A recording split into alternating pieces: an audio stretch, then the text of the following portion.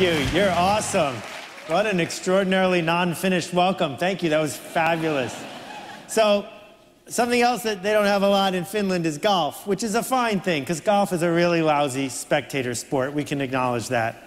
There are two things that make golf such a bad spectator sport. The first one is that nothing good ever happens. And the second one is that in golf, if something good does happen, you're not allowed to wildly applaud. So if you could, help me out here. Give me the worst, measliest, micro golf applause you can muster. Go ahead. That was terrible. Thank you. Can you double it? Double it again? And one more time? Fabulous. Thank you. Thank you. That, ladies and gentlemen, is what we do for a living now. That what we do for a living now, we cannot possibly cause interest to occur. But what we can do is find small threads of interest and amplify it. What we can do is find the disconnected and connect them. That is our mission as marketers, as people who care now. But before we can unfold and unpack all of that, we need to learn to re-see what's going on around us. Because when the world changes, sometimes we become blind. So let me tell you what I mean by that. Here's a bat. I grew up, maybe you did, with bats and dinosaurs when I was 5 years old. And if you take a picture of a bat, it turns out, turn him upside down, he turns into a total badass. Here are three bats getting ready for bed, except actually they're at a cocktail party. And my expectation is that from now on, you will never look at bats quite the same way. And so my job today is to help you learn to see the world differently, in a way that makes it so you can't unsee it, because we're living in a revolutionary time. This can be very expensive to get wrong. On my desk back in New York, I keep this box as a reminder of how expensive it is to not know how to see. In this box is something I made. It turns out in 1991 and 92, I had something you did not have then, access to the World Wide Web. There was no, I had access to the internet. There was no World Wide Web then. I saw it, and I said, I know what I'll do. I'll make a book about this internet thing. And so I got a publisher. They gave me $60,000. I hired 5 people. I spent all the money. I made a book. Inside the box is the T-shirt I made for the sales force to promote the book. That book went on to sell 1,848 copies. It was a total failure. No one bought the book. During that same period of time, 2 guys in California named David and Jerry saw what I saw. They had fewer resources than I had. They didn't make a book about the internet. They built a website called Yahoo. And at one point, my half would have been worth $80 billion. And all I got was this lousy T-shirt. And the reason is simple, because they saw what was possible. I had a cloudy vision because I saw what I knew how to do. They had a blank slate, and they said, what should we do? I said, what do I already know how to make? I didn't see. And the reason I didn't see, the reason you don't see, the reason our companies don't see, is because we've been blinded by success. Does anyone know who this is? Right, Yuri Gagarin, first man in space. What a heroic story. Basically, the Soviets wrapped the guy in tinfoil, shot him into the orbit, he came back alive. It was a miracle. But the astonishing thing about Yuri Gagarin is this. He grew up here in a mud hut with no electricity, no running water, and no lights. In one 25-year span, human beings went from living underground in a hut to circling the earth. That'll spoil you for industrialism. Henry Ford made us all rich. Henry Ford pioneered and perfected productivity and scientific management. Henry Ford went to the workers of Detroit and he said, men, if you're used to making 50 cents a day, I will pay you $5 a day to come work for me. How could he possibly pull that off? How could he afford to give people a 10x raise in one day? The answer is simple, the assembly line. Do your job faster than you did it yesterday. So we took the idea of the assembly line and we spread it everywhere we possibly could, in every industry. The idea was, do what you did yesterday, do it faster, do it cheaper, go, go, go. And so to defend the factory, we created policies and ways of being and gatekeepers, and we made the factories ever bigger. Henry Ford had Ford shepherds that raised Ford sheep to be turned into Ford wool, to make Ford fabric so that they could be put into Ford cars. Because the bigger the factory, the more money you make, the more you control you have. Henry Ford said you can have any color car you want as long as it's black. He didn't say that because he liked black. He said it because black paint dries 4 hours faster than any other color. And if you can make a car 4 hours faster, you can make a car a little cheaper. And so the system. But the system was built on mass. How many people can we get to all buy the same thing? I'm slightly ashamed to say that the two most popular products in American refrigerators were American cheese. We basically named the worst possible flavor of cheese after my country, and Heinz ketchup. Both products made in enormous quantity. Both products marketed to everyone. That's what industrialists need. Sell it to everyone. And that led to this whole idea of marketing. You know, this is Fancy Feast gourmet cat food, a very popular product in the US. Let's be clear. Cat food is not for cats, because if it was, it would come in mouse flavor. Cat food is for the people who buy it. That we tell a story to people that makes them happy to serve it to their cat. So I'm going to talk about marketing today, consumer marketing like this, not cat marketing, and business-to-business marketing, which if you do a Google search means you have to shake the hands of a lot of men wearing suits. Apparently in B2B marketing, we spend a lot of time shaking hands, but the story is still the same. And the story revolves around industrialism, polishing off the edges, figuring out how to do it again and again, make it more reliable, make it a system, do it the way you always do it. So here's the question, delivered with as much pathos as my Finnish will allow me to. When did they industrialize your job? When did they turn what you do from a craft into an assembly line process? Because we've been doing it for a really long time. It turns out what Henry Ford understood is that mass production makes productivity happen.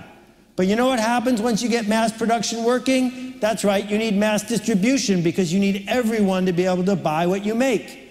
Mass distribution requires mass merchants, stores and distributors that sell it in bulk. And you know what mass merchants require from us? Mass marketing. That's why we invented it, to keep the factory happy. How can we reach everyone? How can we get everyone to buy what we make? You want me to tell you the answer? Babies. Whenever possible, run ads with babies in them, no matter what you're selling. It works. And if babies don't work, wrap the babies in saran wrap. It even works with triplets. But sometimes babies aren't the answer, so what advertisers realize is you should use doctors, fake doctors, real doctors, celebrity doctors, doctors of any kind, doctors. It doesn't matter whether you have unfortunate juxtapositions now and then. What matters is this: the person you work for, the shareholders you work for, the people around you keep saying the same four-letter word again and again. And that four-letter word is more. Get me more market share. Get me more customers. Get me more shelf space. We've got a factory. It knows how to do its job. It knows how to make insurance policies. It knows how to make electronic devices. It knows how to make whatever it is we make. It doesn't matter what people want. We want them to want what we have. So you, marketer, take this money and go get me more. Which leads to this: average products for average people, except maybe Pop-Tarts. But the rest of these products are deliberately built to appeal to the masses. Because you know what mass is? By definition, average. If you're going to advertise something to everyone, you better make something everyone wants to buy. If you're going to market someone to everyone, the thinking goes, better market something everyone wants to buy. And this worked beautifully for 70 years. And I'm here with like a whole string of bad news. You ready? Problem number one. This picture's fuzzy. I had a bad cold when I took it. But here's the deal. The blue box in the middle center That brand manager spent $100 million US interrupting me and my country mates. $100 million on coupons and shelving allowances and TV ads and magazine ads and radio ads. Why? Because that brand manager figured that after seeing all those ads, I'd go buy the product. And once I started taking that pain reliever, I'd keep taking that pain reliever, and she'd earn back her $100 million. Well, you know what I did to those $100 million worth of ads? The same thing everyone else did. I ignored them. And the reason is simple. I don't have a pain reliever problem. I solved my pain reliever problem 20 years ago by buying the generic or the yellow box or the cheap one. Well, this is your challenge. You are busy trying to sell something that solves a problem people don't think they have. And if you're showing up trying to sell something that people don't think they need, they're not going to listen to you. That's a challenge. Number two, if any of you have been listening to all this nonsense and noise and everything else about digital marketing, what you've been told is that consumers now have the attention span of a goldfish. And then what you have to do is, in less than 8 seconds, get your banner point across, get your video point across, noise and noise and noise and noise. Here's the thing. Your customers aren't goldfish. And the idea that we need to make ever more noise in front of ever more people isn't working. Next problem. This is a picture I took at the Holiday Inn last night. No, I didn't take this last night. I took this at a Hyatt. I don't know. It's dark. It's 3 o'clock in the morning in a hotel room. That's what it looks like. All hotel rooms look like this at 3 o'clock in the morning. They're supposed to be dark, which makes perfect sense, except that hotels have been telling us for all these years that they're all offering us a dark, quiet room. And when the internet doesn't exist, it's no big deal. You go to the brand you know. But now we've got this thing called sort by price. You put in your neighborhood, sort by price. Here's 20 hotels. They're all the same. Take the cheap one. That sentence, they're all the same, take the cheap one, is a real threat to you and the work you do. So, I'm going to drink this water. Hopefully there's nothing bad in it. So, this mindset that we have to find some poor schmo and assault him over and over and over again until one day he buys from us is now officially broken. That people aren't listening. They are choosing not to listen. They have a remote control and they are not afraid to use it. Ladies and gentlemen, we have branded ourselves to death and we have no one to blame but us. We ran too many ads, we took too much attention, we made too many promises, and then we invented the internet and gave everyone a remote control, and they are using it. More bad news. In New York City, on 5th Avenue, at 20th Street, I can stand in one spot, and in that spot, I am less than 350 feet away from 6 different stores where I could buy yoga pants. The dreaded yoga pant shortage is finally over. And the thing is,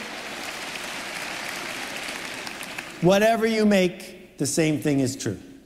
That just down the street is a camera store that will sell me more than 600 different kinds of cameras. And right next door to that is a place where there's thousands of cell phones to choose from. And if I go online, this is how many financial instruments and insurance companies. That's just the beginning of the alphabet. The fact is, too many choices, an infinite number of replaceable choices, which leads to a piece of news that's good news and bad news all rolled into one.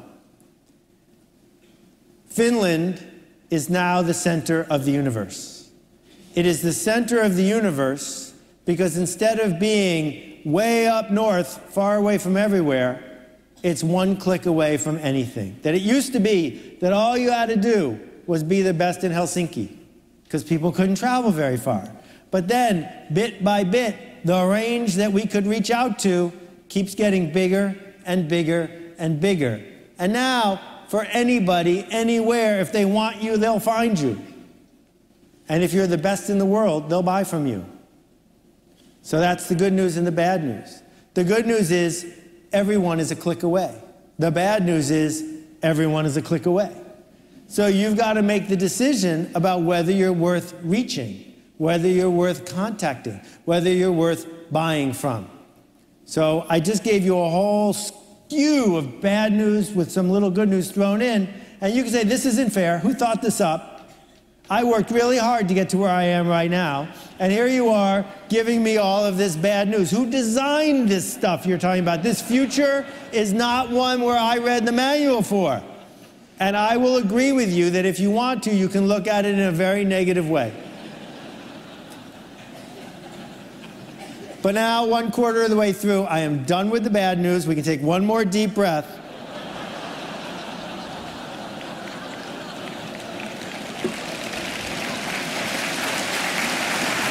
Because from here on in, it's all good news. You ready? Here we go. Some people say the answer to this question is big data. Track more people, get more information, understand where everyone is at all times, track and track and track. Here's the problem with big data. Big data is in the rearview mirror. Big data tells me what people did yesterday. I am way more interested in customer leadership, not customer management. Customers don't want to be managed, they want to be led. And we can't lead by sneaking around looking at everyone's data. We're going to lead by doing something braver than that. And it begins by understanding right here, right now, we are having a revolution. So let me explain what I mean by revolutions. We had the Industrial Revolution. No one was alive for that. Then in the 50s, we had the TV mass media revolution. But right now, we got another one. This is a vinyl record. I don't know if you've ever seen one of these. But I show it to you as an example of what I mean. In 1972, the record industry was perfect. You couldn't help but make money if you were in the record business in 1972. Couple reasons. If I had a record and I liked it a lot, I'd play it enough to wear it out. I'd have to buy another one. Or I'd loan it to Bruce. Then I wouldn't have it anymore. I'd have to buy another one. Where would I get another record? I know. There were buildings called record stores filled with things called records. I would drive there and I'd buy hundreds of different items or dozens because the industry was present in that building. Not only that, on my way there, I would turn on the radio in the car. Cars had radios. And what the radio did was do nothing but promote the product I was going to go buy. And there was MTV and Rolling Stone magazine. You get the idea. It was perfect. We all know what happened. In less than 5 years, it went from perfect to impossible. Every record ever recorded available to every human with a smartphone, anywhere on earth, anytime they want, for free. More music available to more people than ever before in history. But the music industry is toast, gone. Same thing happened to travel agents. Same thing happened to brokers of all kinds. Go down the list. The internet destroys the perfect, and then it enables things that are impossible to occur. That's what revolutions do. They turn things upside down. So the question is not, is this happening? Clearly, this is happening. If you're a radiologist, you should be really nervous. Because a couple years ago, they figured out radiologists don't have to stand next to the x-ray machine. So they would send your x-ray digitally to somewhere who would, for less, read it. And now you should be doubly nervous because it turns out if a computer sees your x-ray, it can read it more accurately than a human. Bad time to be a radiologist. In fact, just about everything we did is going to be done differently. What a chance of a lifetime. What an opportunity to reinvent, to make a difference. So how do you do that? First idea is this. There are two ways to get married, right? The first way to get married is to go on Tinder and swipe right. Over and over and over again, proposing marriage to every single person you swipe. This is a stupid way to get married. The other way to get married is to go on a date. If it goes well, go on another date with that person. Then on the third date, you meet their parents, they meet your parents, you get engaged, right? You wait till the 7th date before you tell them you're out on parole. This method of dating, it worked for me. Maybe it worked for you. It's a smart way to get married. So why aren't you dating your prospects? Permission marketing is this idea of connecting to people who want to be connected to, marketing to people who want to be marketed to, delivering anticipated, personal, and relevant messages to people who want to get them. Next big idea. For the first time in history, at scale, we can treat different people differently. Treating different people differently is an extraordinary privilege that has never existed. You grew up knowing what the bell curve was. You went to school, you studied stats. Normal distribution. You know why they call it the normal distribution? Because with 92% significance, people are normal. A couple standard deviations of weirdness out there, you can ignore the weird people, sell to the normal people. Average stuff for average people. It's the only smart solution, except the curve is melting. Bit by bit, day by day, if you give people a chance, they take a chance. If you give them a choice, they make a choice. There are now more weird people than normal people, because the only ones who are listening to you are the ones who care. The only ones who are listening to you are the ones who know they have a problem. It's the weird people that are going to raise their hand, that are going to pay the money, that are going to talk about you, that are going to show up. So instead of worrying about the middle, where they can't stand you, it's at the edges where we get a chance to make a difference. You don't get to tell people what they're interested in. You don't get to change people's narrative. If someone thinks this dress is the wrong color, it's the wrong color. And all the yelling you're going to do isn't going to change what they say. So look at this list of brands, every one of which is about 10 years old, every one of which is building something worth billions of dollars, and every one of which is for weird people. Not one of these brands set out to say, everybody, this is for you. Not one of them. All of them started at the edges. And it's at the edges where we're going to earn the privilege of having people want to talk to us. This is hard news to hear in an engineering-centric culture, where the whole mindset has been, how do we do it right? Not, how do we do it interesting? It turns out that doing it interesting is what makes the weird people show up. You cannot any longer say, you can choose anyone, and we're anyone. Because the fact is, there's another anyone that's a little cheaper than you. There's another anyone that's only one click away. What we must do instead is talk to people differently because they hear us differently. One size fits all is gone forever. The next myth we have to undo is the idea that we are herring, all following the leader. That what we are supposed to do is do what we are told to fit in. That one of the things that is feared in New Haven, Connecticut, and feared in Scandinavia, feared almost everywhere, is someone coming up to you and saying, you know what? You're not as good as you think you are. That we don't want to hear that, so we fit in. So we don't bring our hubris to the table. So we don't raise our hand. So we keep our voice low. We're afraid of being called uppity, of standing out too much. But we live in a new economy now, in a connection economy. And in a connection economy, only hubris is rewarded. Only people who say, over here, because connection is where value is not now, not industrialization. Here's a map of the London subway. Where's the valuable stations? It's obvious where all the lines cross. Here's a map of the internet. Where are the valuable stations? It's obvious where all the lines cross. Where all the lines cross is where value is created. Matt Ridley famously said, no one on earth knows how to make a computer mouse.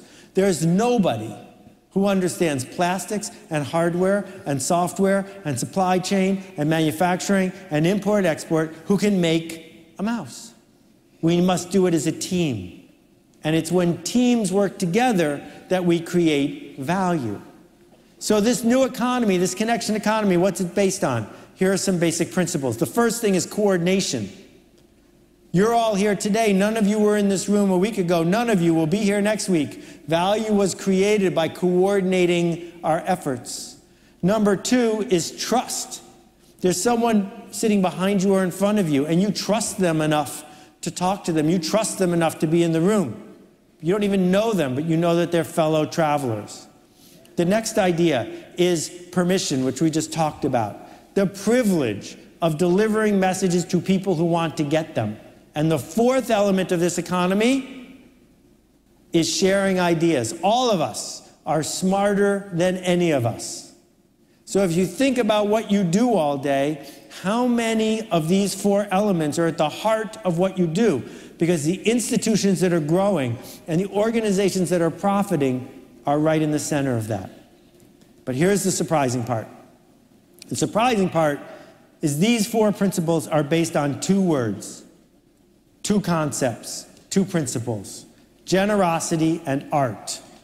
Generosity, because no one wants to connect to a selfish person. No one wants to connect to an organization that's just taking. And art is what we call it when a human being does something that connects us. When a human being does something that might not work. When a human being says, here, I made this. Art begs for connection. And that's what we seek out. Not the reliable sameness of perfection in 6 Sigma, but the art of knowing someone touched it. So before I started ranting, you may have thought what marketing meant is things like likes and clicks and how many people are following you and hype. No, actually marketing is more like what does it cost and what's the story. And actually marketing is what you support and you're using. Actually, marketing is now what you make. It is as far from advertising as it can be. What marketing is what is this thing? What is the experience of this service? What are the side effects it leaves behind? What does it mean to be associated with this? Let me crystallize this in the simplest way I can. Here's the question. The first person with a fax machine, what exactly did he do with it? I'll let you think about that for a second. You can't use a fax machine by yourself. Built into the fax machine is the engine of the marketing of the fax machine. As soon as you got one, you know what you did? You told everyone else you knew to go get one, so your fax machine would work better, right? That's built into Twitter and Facebook and everything else that's based on community. Bob Metcalfe, he's not shy, coined Metcalfe's Law. And Metcalfe's Law says the value of any network is the square of the power of the people on the network. So we are now in the business of building networks, not in the business of building widgets, because widgets are cheap and easy to make. Networks last a long time, and they're hard to build. Next big idea. My wife has transportation narcolepsy, which is a fictional disease she got shortly after we got married. This disease causes her to fall asleep on any moving vehicle, unless there's a good movie on the plane. That's how I know it's fictional. Anyway, 15 years ago, we planned a trip to France, and we missed a flight, and we missed another flight in a connection, and it ended up taking about 17 hours. And for 17 hours, my kids have been making a ruckus. And for 17 hours, my wife has been asleep. So we're driving through this pasture in France. It's a beautiful sunny day, and it's, cows and all that other stuff. And I noticed in the back seat, it's finally quiet. And I go, phew, the kids are asleep. And then I look in the rearview mirror, they're not asleep. They're staring out the window at this perfect specimen of a cow for about 3 seconds. And then they went back to making a ruckus. You know why? Because cows are boring. Even in Finland, cows are boring. See, 1 cow, 5 cows, 10 cows, they're all the same. We don't need to see more cows. But what if it had been a purple cow?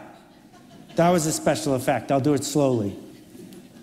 What if it had been a purple cow? If it had been a purple cow, I'll tell you what would have happened. I would have pulled over. My wife would have woken up. What's going on? She would have got on the phone, called people back home, told them she was looking at a purple cow. I would have taken pictures to prove that I'd seen a purple cow. And my kids would have ignored me as usual, opened the door, run across the street, jumped over the fence, and rubbed the cow. So that when they went to show and tell in 2 weeks, they could tell people they'd seen and touched a purple cow. You know what a purple cow is? Only one thing, remarkable. And remarkable means worth making a remark about. It is not up to you. It's up to us about whether we're going to remark about what you made. And if we remark about what you made, you know what happens? The spam filters all go away. The remote controls don't matter. The word spreads. The network builds. You gain trust and connection. So, how much time are you spending making something worth talking about? as opposed to meeting spec. You have been to this meeting where the sales guy says, whoa, we just need to lower our price because if we're the cheapest, we'll be able to grow. Fortunately, the CFO speaks up and she says, don't do that, that's a race to the bottom. And the problem with a race to the bottom is we might win. Worse, we might come in second. That doesn't help.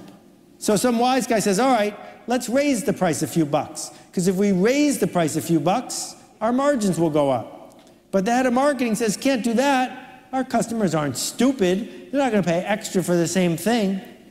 The only option is to be the only one. When you are the only one, people will cross the street. People will wait in line. People will proudly talk about what they bought from you. The price isn't the point.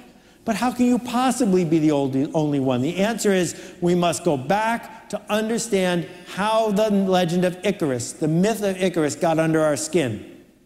You may have heard it. Daedalus and Icarus, banished to an island. Daedalus makes a bunch of wings out of feathers he finds on the island. He affixes them to Icarus's back and he says, my son, fly away, but don't fly too high because the sun will melt the wax and you will die. Icarus disobeys his father, flies too high, he dies. What is this myth about? It is about obeying your father. It is about doing what you are told. It is about not getting uppity. It's about the opposite of hubris. The astonishing thing about this story is they changed it in 1850. If you look in the library and look in the old books, that's not what the myth used to say.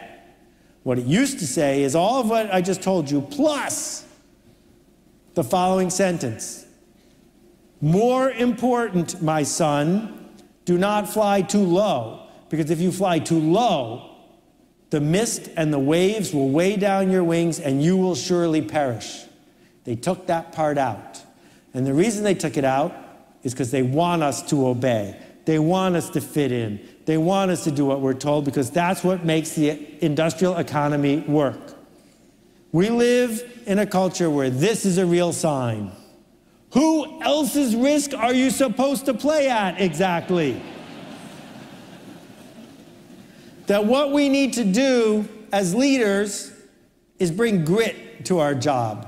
The grit to say, no, we're not going to do that. The grit to say, no, that's not good enough. The grit to be willing to fall and skin our knee and get up and do it again. That is the hard part of our job. A bunch of scientists averaged a bunch of JPEGs, and they said, this is what the average person in each country looks like. What they didn't say is this: average isn't beautiful. Average is merely average. We don't need average. We need beautiful. We need alive, bubbling, unpredictable, growing, real, viral, something worth discussing.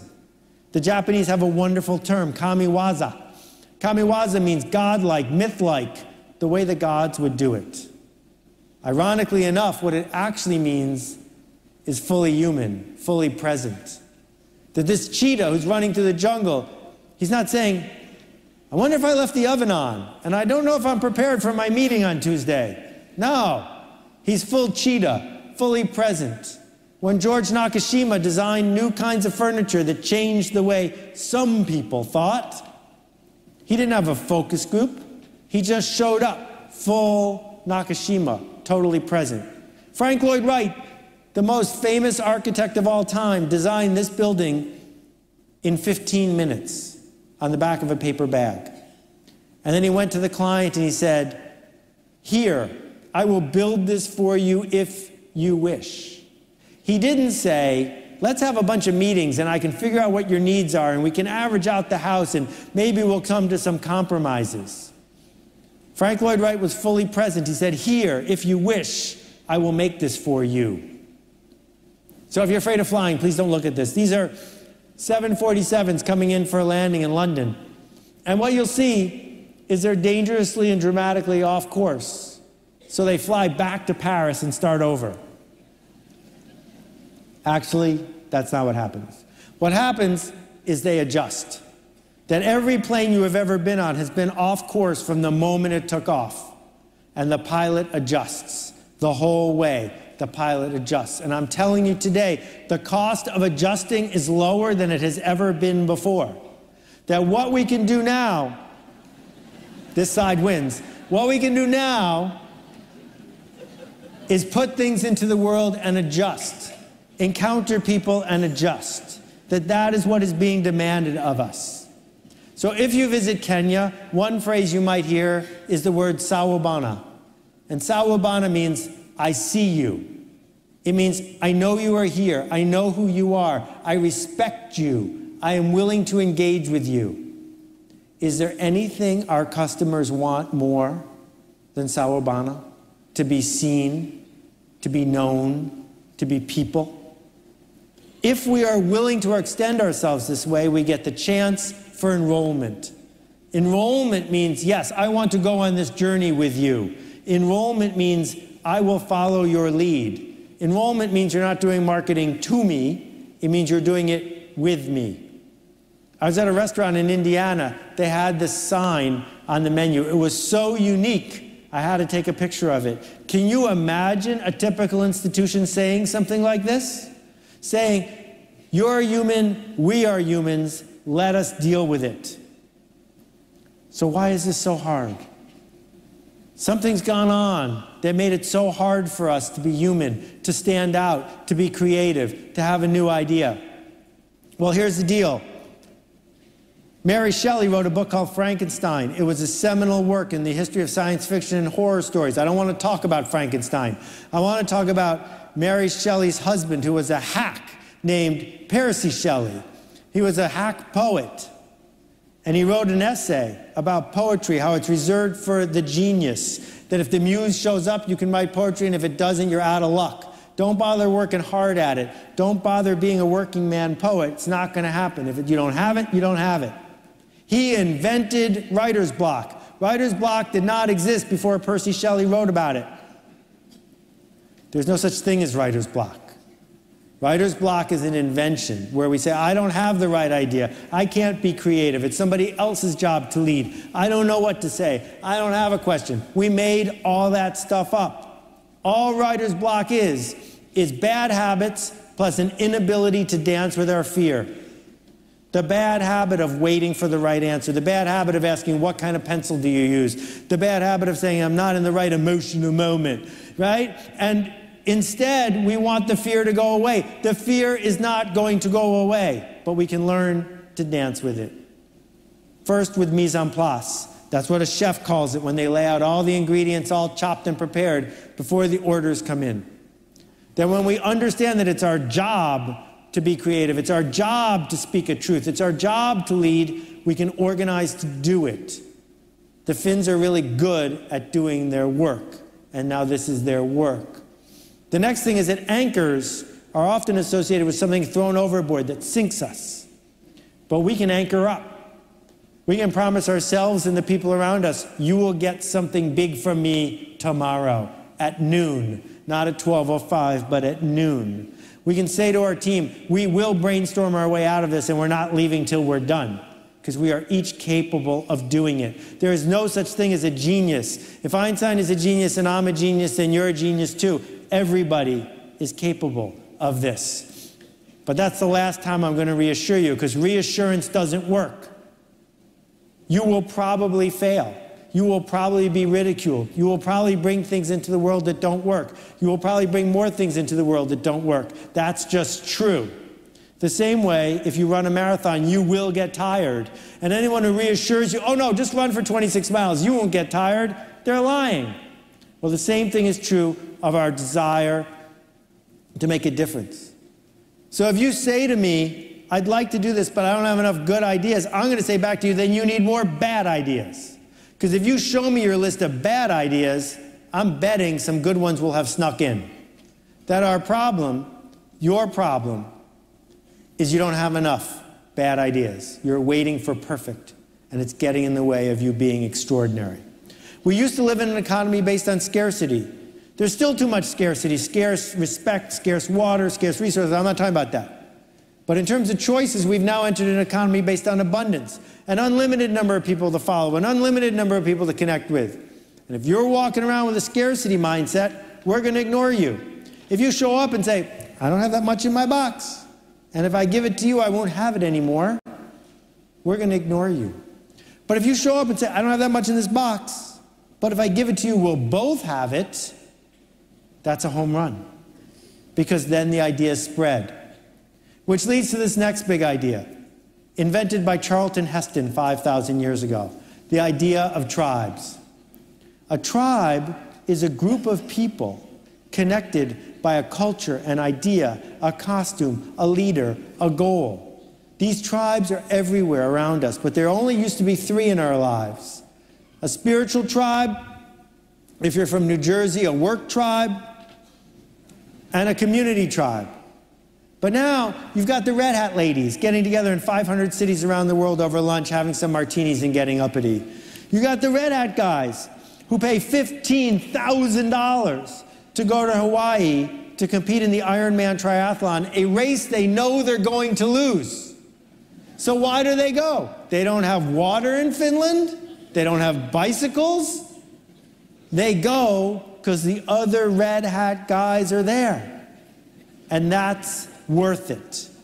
Or these Red Hat guys, they train all year round in Portland for the big day. The training is what makes them satisfied. Or these fans in their white hats. Or these fans with their special greetings. The fact is, for 50 years, people have been part of a tribe that now has its own language, not because they're getting paid to do it, but because it's part of who they are. It's something they want to do. All right, I know you're not a competitive group, but let's time you doing this. Go ahead.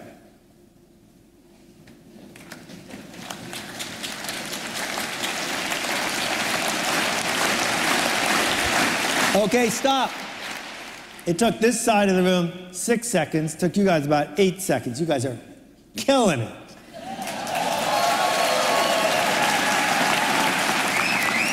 Here's the question. How did you know at which rhythm to clap? You guys have a fast cadence. You guys have a slow cadence. But you figured it out.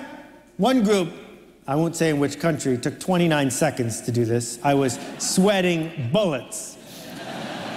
But every group I've ever asked to do this experiment has pulled it off. I made no eye contact. I didn't say, everybody, follow me. And yet you figured it out in less than 10 seconds. How? It turns out we like doing what other people are doing. That's why humanity works. That's why culture works. Look around. Is anyone in a prom dress? Anyone in a tuxedo? How did you know what to wear today? Was there a memo? Right? Some people wish there was a memo, but you spent time thinking. I wonder what people will be wearing today. That's what I'm going to wear. We like doing what other people are doing. Not all people, just our people. We want to be in sync with our tribe. So here's the question. Whose job is it to tell everybody how to be in sync? Yours. It's your job to connect people who want to be connected, to invent a culture on purpose, to challenge people to go to the next level, to communicate and commit and be clear about how you do it. That is the job of the future. That is what people want. They want to be seen, sawubona. They want to be connected. This is our culture. This is our economy.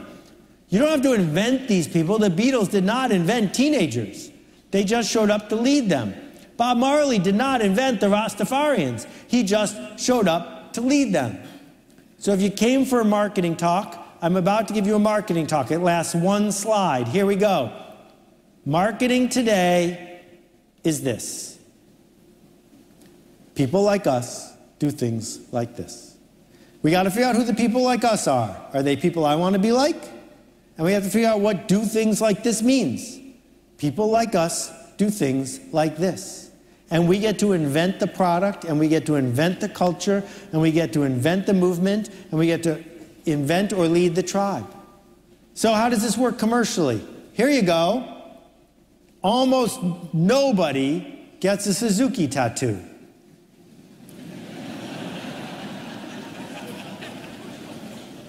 This is not an accident.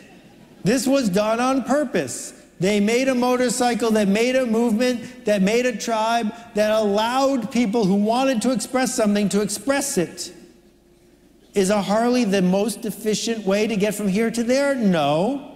Is it the best way for a certain group of people to say, this is who I am? Of course. Or consider a walkathon, which nonprofits in the US run all the time. Walkathons don't raise that much money, but that's okay, because I look to my left and I look to my right and I say, these are people like me. And then I become a dedicated volunteer, and then I give more money. People like us do things like this. But in the face of this, if you're being honest, you're saying to yourself, I could never do this. I'm not in charge. I don't have a budget. I don't have the authority. My boss won't let me. Well, I want to tell you a tragic story with an interesting ending. In the United States, until recently, 4 million dogs and cats were killed every year by the SPCA and the Humane Society. These institutions collected stray dogs and cats and killed them, usually within 24 hours, 4 million a year. My friend Nathan Winograd went to work at the San Francisco SPCA. He saw this happening, he could not abide it. He went to the city council, they said, we're not going to change the law. So he went to the people of San Francisco and asked for help. Not all the people, just the weird ones. Not all the weird ones, just a subset. People who could be enrolled in this journey. He earned permission to talk to them. In less than 100 days, Nathan Winograd had enough money, but more important, enough volunteers, that not one healthy dog or cat has been killed in San Francisco since that day. And you say, well, that's easy. It's San Francisco. Well, he left there and he went to Tompkins County, New York, where again, he had no budget and no authority, and he did it again. And then he went to Raleigh-Durham, North Carolina, with no budget, no authority, and he did it again. And then he went to Reno, Nevada, and he did it again. One person started a movement that has spread around the world. No fancy factory, not with hundreds of employees, because one person was able to model behavior and say to the weird people, follow me. But of course, you went to school. And at school, they said, do what you're told. Quick little experiment, please. Raise your right hand as high as you can. Raise it higher. What's that about? The instructions were really clear, but everyone held back. They always do. Why hold back? Because you learn from a young age that your teacher and your coach and your parents and your tiger mom and your boss are all going to ask you for more. They're going to keep asking you for more. Industrialists always ask for more. So you better hold a little bit back, right? I missed the slide. You better hold a little bit back, because that's the bargain of industrialism. You know who doesn't hold anything back? Artists don't hold anything back. When Beckett was writing Waiting for Godot, he didn't say, oh, I've got some good lines, I'm going to save them for the next play. Right? That when we go to school, we are taught to fit in. When we go to school, we are pushed to be normal. The reason they want us to fit in is so they can ignore us. Because that's what industrialists wanted, replaceable cogs. Managers just want us to do what we did yesterday. Leaders don't know what's coming next. I'm here to tell you, Finland needs no more managers. We don't have a manager shortage. We need leaders here. People, yes.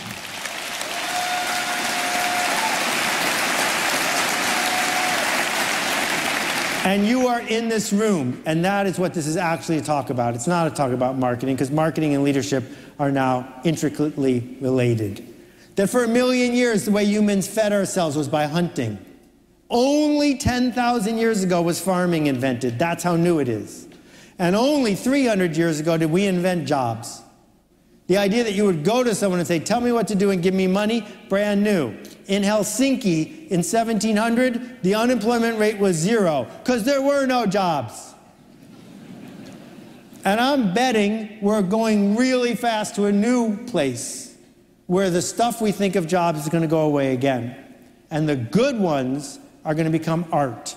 So give me a couple minutes to explain what I mean by art.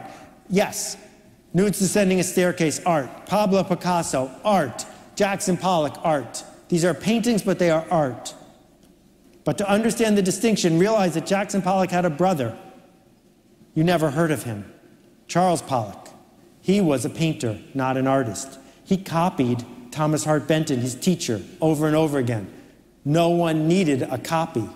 What we needed was art. Art has nothing to do with painting. Joseph Beuys in Germany made art with felt. William Shakespeare in England made art with words. But to put a really fine point on it, In 1917, Marcel Duchamp put this upside-down urinal in an art exhibit, and he caused a riot. This was art. The second person to install a urinal in an art museum was a plumber.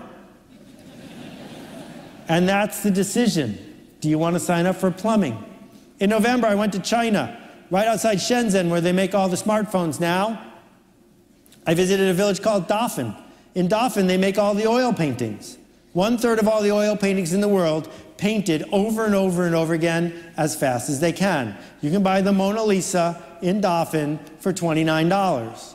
But it's not the Mona Lisa, and it's not worth $29. It's a copy. Why would anyone buy it? It's not worth it. That this idea of merely copying, that's not what we do. If I asked you at the end of your best day of work last month, what was your best day about? Your best work, what's it for? I hope we can agree that what you actually do for a living is make change happen. You change people's minds. You change processes. You change designs. That making change happen is our job. And change has an ugly brother. His name is tension.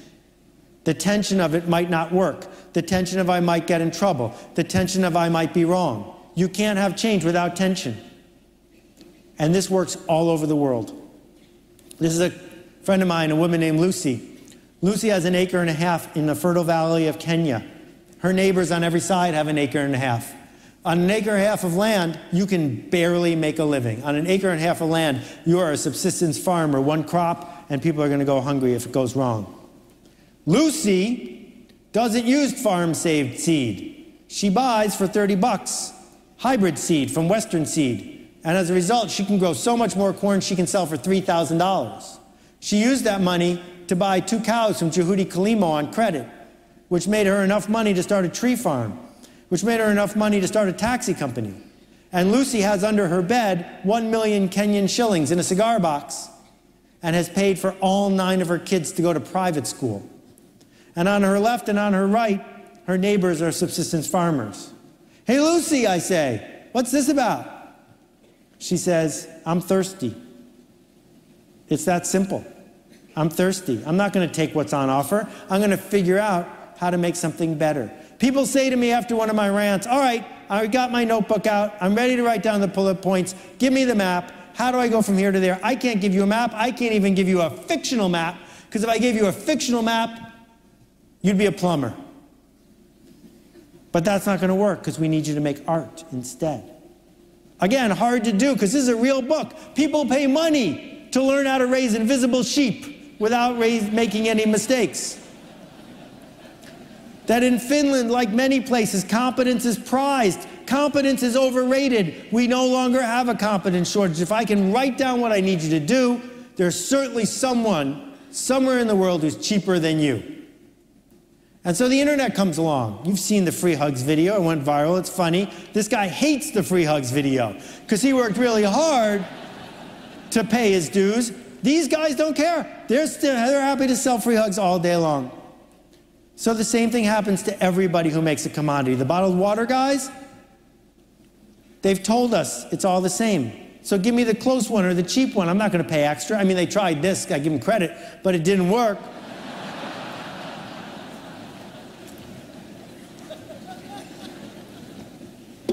No, folks, the answer is simple. It's kryptonite.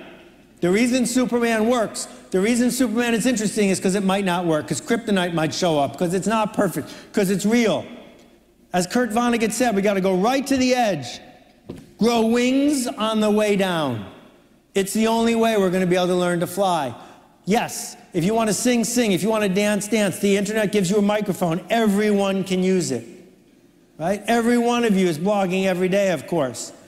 Sharing what you know, spreading the ideas, earning our trust, connecting with people. You're all innovating, but you work for people who say, I'd love to innovate, but what we do is so important, failure is not an option.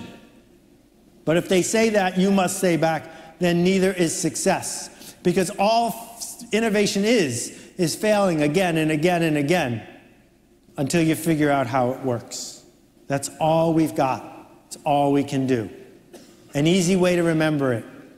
The guy who invented the ship also invented the shipwreck. It's up to you to decide to get on the boat or not. So the last foreign phrase of the day is salto mortale.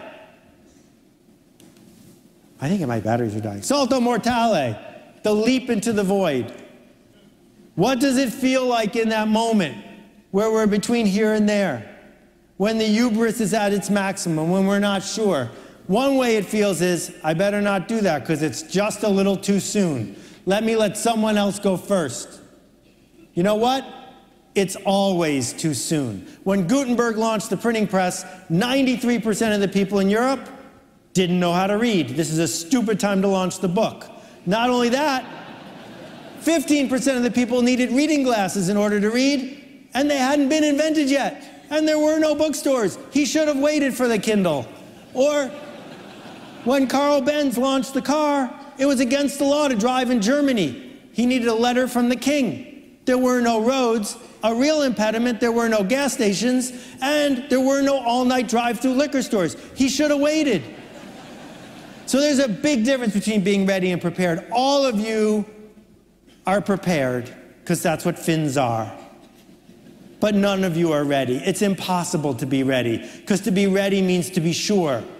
And when you look on the internet, Google a video for riding a bike. All the videos show you what it looks like to ride a bike, which is nothing but people falling off the bike. Because we can't possibly be interested in people who can successfully ride a bike. Instead, we just talk about all the bad things that are going to happen.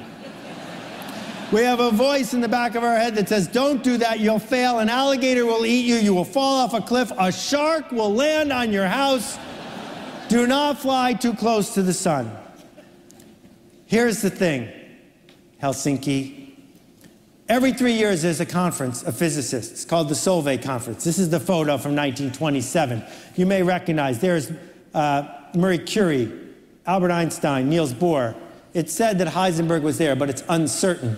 The key thing about this picture is there are 29 people in it, and 17 of them won the Nobel Prize in physics.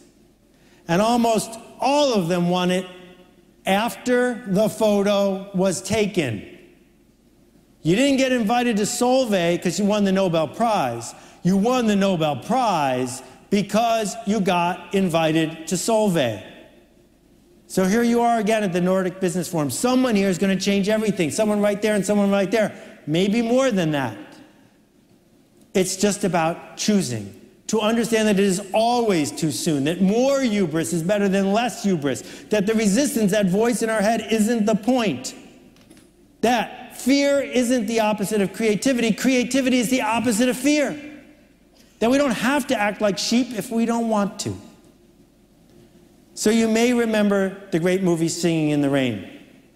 And in the epic scene, Gene Kelly is singing and dancing up a storm with his whole heart.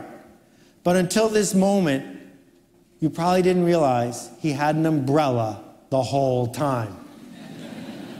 But it's not called singing with an umbrella. It's called singing in the rain. The rain is the point. The uncertainty is the point. The vulnerability is the point. That what I am begging you to understand is our willingness to say, here, I made this, is universal. It's universal. There's no border around Finland that says we can't do this. Yes, you can do this if you care enough. The fact is, some people, you give them a mile, they will take an inch. But that doesn't have to be you. It doesn't have to be us. What we have now is the privilege, it is a privilege, to bring a different kind of passion to our work.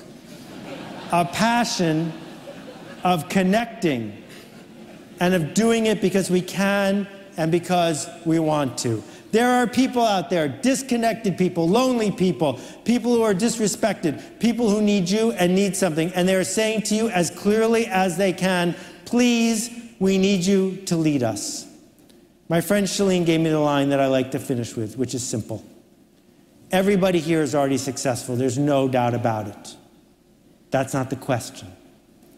The question is, will you choose to matter? I hope you will. Thank you very much.